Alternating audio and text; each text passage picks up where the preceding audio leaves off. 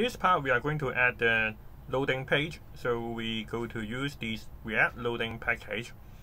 So we have to back to the project and stop the server, and then we type yarn add React, and at the same time we go to the components and create a new file called loading.js, and then we type underscore RAFCE, and then we put the loading package, the React loadings, into the grid, and just like the previous page.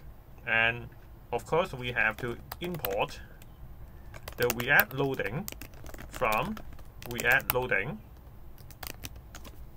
and then we have to import the grid from the material UI, and we also make this style with minimum height of 100 viewport height, and then we are going to let the user let us pass the type and color later. So we have to add the type and color at the props.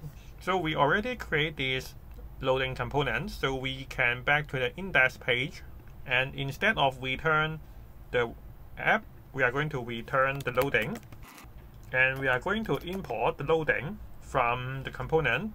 So we go to the top and import the loading from component loading, and now we are going to pass the type and also the color.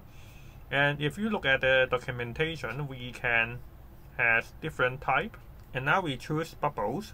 So we pass the type is equal to bubbles, and the color is equal to yellow green.